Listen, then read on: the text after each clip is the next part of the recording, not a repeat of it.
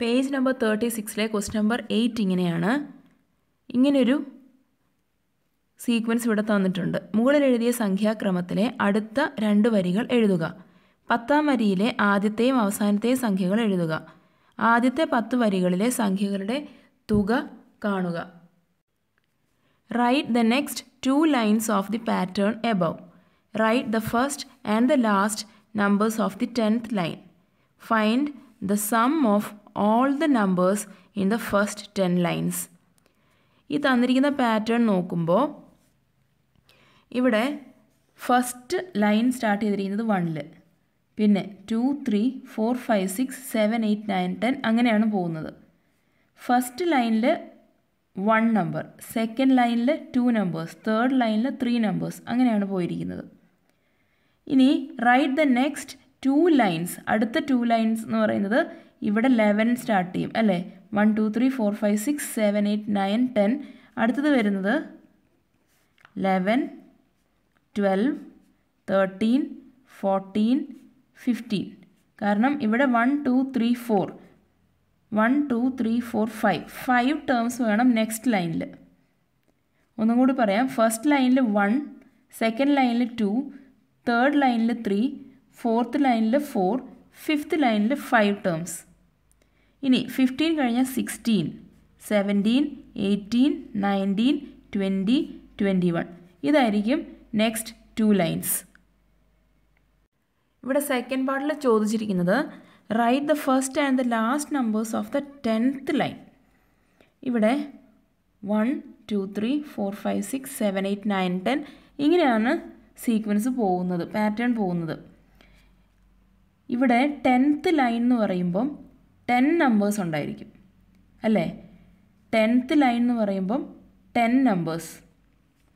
First ലൈനിൽ number of terms നോക്കുമ്പോൾ 1, second ലൈനിൽ 2, തേർഡ് ലൈനിൽ 3, ഫോർത്ത് ലൈനിൽ 4 അങ്ങനെ പോയിട്ട് 10th ലൈനിൽ എത്ര ടേംസ് ഉണ്ടായിരിക്കും? 10 ടേംസ് ഉണ്ടായിരിക്കും. So total number of terms നമുക്കൊന്ന് നോക്കാം. ടോട്ടൽ നമ്പർ ഓഫ് ടേംസ് എന്ന് പറയുന്നത് ടോട്ടൽ നമ്പർ ഓഫ് ടേംസ്, അതായത് 10th ലൈൻ കഴിഞ്ഞ് കഴിയുമ്പോൾ ഉള്ള നമ്പർ ഓഫ് ടേംസ് എന്ന് പറയുന്നത് 1 + 2 + 3 + 4 അങ്ങനെ പോകും. 1 + 2 + 3 എറ്റ്സെട്ര അപ് ടു 10.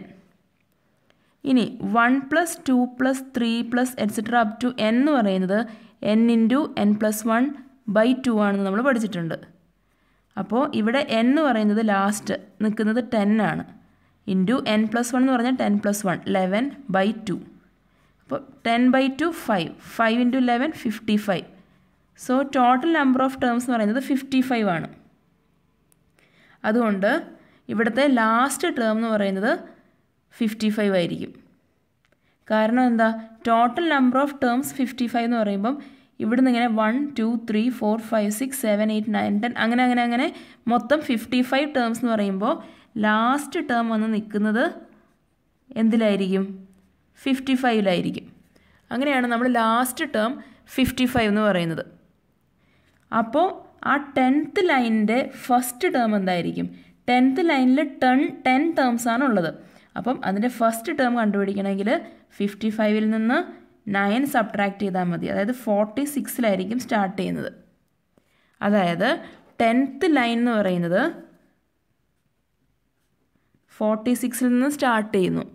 46, 47, 48, 49, 50, 51, 52, 53, 54, 55 ഇങ്ങനെ 10 ടേംസ് വേണം. 1, 2, 3, 4, 5, 6, 7, 8, 9, 10 കണ്ടോ? ഇങ്ങനെയാണ് ആ സീക്വൻസ് വരുന്നത്. ഇനി ഈ ക്വസ്റ്റിൻ്റെ തേർഡ് പാർട്ടിൽ ചോദിച്ചിരിക്കുന്നത് find the sum of all the numbers in the first 10 lines.